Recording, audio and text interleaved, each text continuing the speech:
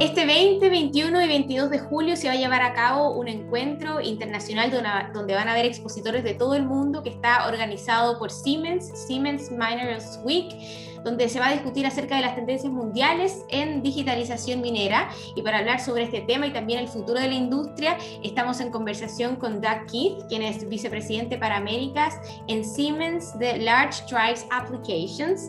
Doug, good afternoon. Thank you so much for joining us. Thank you. It's a pleasure to be here. So the first question that I have is, this coronavirus pandemic has affected everyone's lifestyles, right? And I'm sure that it has also pushed some industries to adopt new technologies and to move forward towards digitalization, automatization, or at least they have seen the need to move forward towards that. I'm assuming that the mining industry is not the exception. So my question is how this COVID-19 pandemic has changed and impacted the mining industry in this area in particular. Okay, perfect. I think that's a real good question to start off with.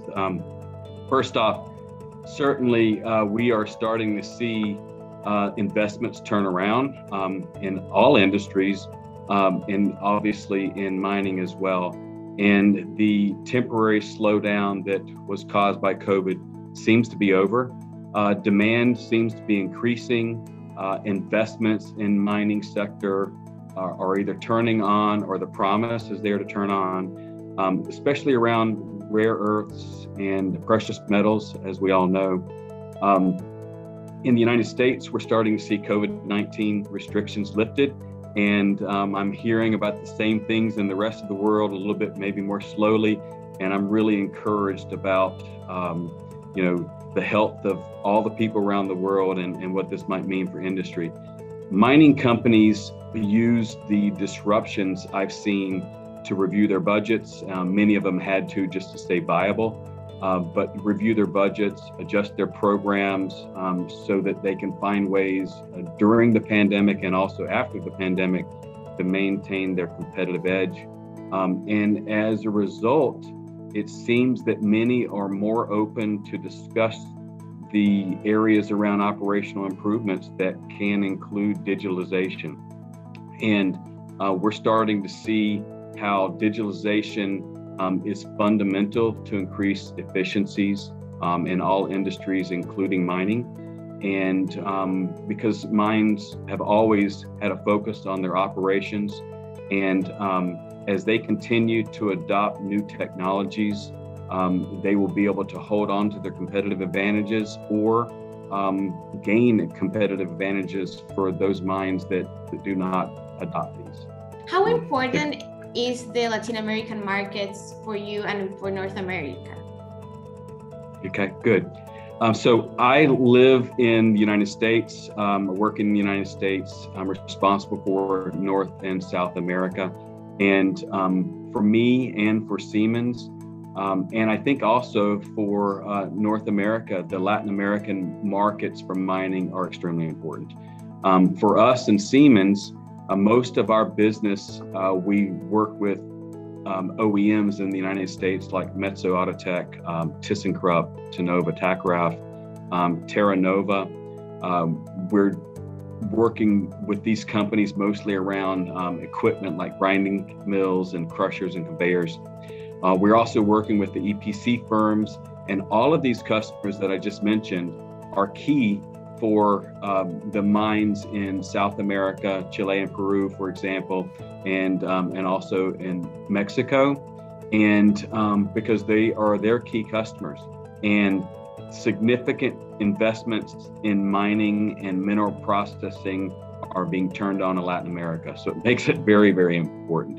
And these markets seem to have advanced further into areas of electrification and automation and digitalization than maybe some of the mines in North America. And what I hope also happens is that the US and Canadian mines continue to adopt and learn from what happens in South America that many times seem to be more advanced. Well, that sounds very interesting. And can you describe us or tell us what kind of advancements are you working on in North America? Okay, I guess I would answer that question by making a real obvious answer, and that is that I don't think it's different in North America than South America and the rest of the world related to mining. For a long time, mining companies have focused on some key metrics like yields and uptime, efficiency improvements.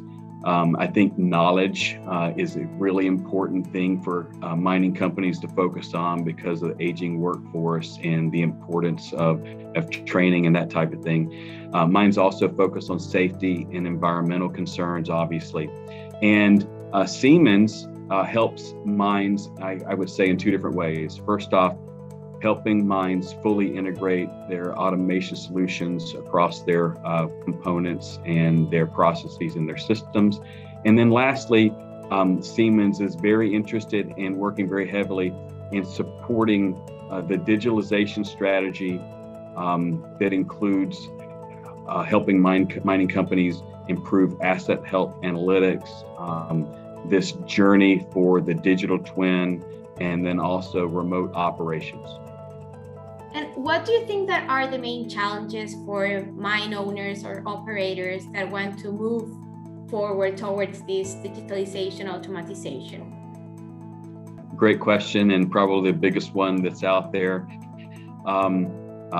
Most mines around the world, this is true in North America and in South America, are in remote areas, far from resources and utilities. Most of these sites have existed for many years, so their operations tend to be conservative to new technologies, and this is an obstacle for them to overcome. And they're conservative to new technologies for a reason, because sometimes new technologies come in and cause a disruption, and a mine can't afford to lose their revenue stream. Digitalization is not a bunch of buzzwords like asset networking or big data or artificial intelligence. And I think one of the challenges is that digitalization really is a journey.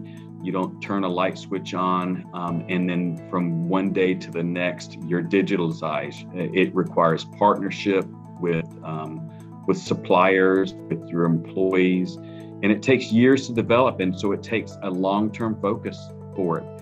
And then the complexities come into that companies must commit resources for the long term. There's a lot of data that has to be prepared from multiple sources. There's a major evolution of work processes. It's almost impossible to digitalize things that are done manually in order to have them be automated in the future. So it requires a lot of reevaluation and rework of current processes. Probably requires top-down focus that helps focus on work culture changes, improving the expertise of the workforce, because many times there may be low-tech capabilities. And like I said, it rarely happens all at once. And then probably the biggest obstacle that is on everyone's mind is around cybersecurity. You're going to have this seminar that is going to happen in July, where you're going to talk about this digitalization, and you're going to talk with experts all around the world. So can you tell me more about what's the focus of this seminar? This is a partnering event where Siemens LDA Americas is holding our second annual Siemens Minerals Week, an international mining digitalization seminar. And it will be July 20th, 21st, and 22nd. And this event includes our key leadership inside of Siemens from our global mining solutions business, our leadership and our technologists. It includes many customers. It also includes local Chilean and Peruvian stakeholders. Last year, in the first year we had this event, we had over 5,000 international virtual attendees right in the beginning of the pandemic. And for me, It's important for us in North America as well because mining is a critical industry, and Chile and Peru and Mexico are very important to our customers in the United States. Yeah, I can imagine that. Yes, we have a very powerful mining industry here in Chile. So the United States is a country that's very diverse and has also grown into the local mining industry. What are the advantages that you see that diversity can bring to Siemens and also to the mining customers? You know, I'm glad you asked that question because diversity is a big, important topic in the United States and around the world. First off, I guess I'll answer the question related to the Siemens piece. First off, at Siemens, we value diversity and we learn from diversity.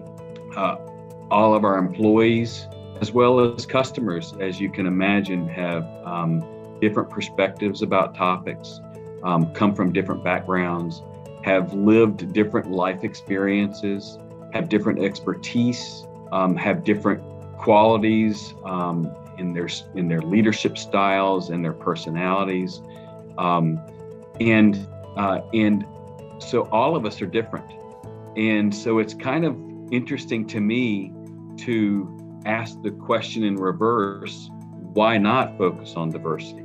And how can we believe that diversity is not important? At Siemens, we're really thinking a lot about diversity of leadership. In years past, it was the model of a leader, the model of a manager. And in today's world, since we don't have a model of how an employee looks and how an employee is and behaves and reacts to things, then how can we also have this model that's a fixed model for what leaders are? So we want a workplace that broadens our perspective for all of our employees. We want a workplace that is attractive to all of the employees of the world, not just to a particular type. And I feel that diversity of experiences and knowledge and people is the best way to drive improvements in business practices, improvements in the way operations operate efficiently. And at Siemens, maybe we say that technology is only as powerful as the people behind it.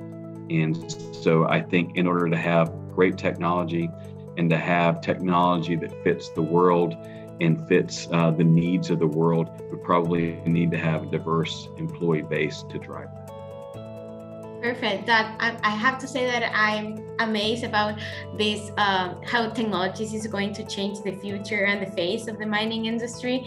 And for sure, we're going to be paying attention about this Siemens Minerals Week. It's happening very soon.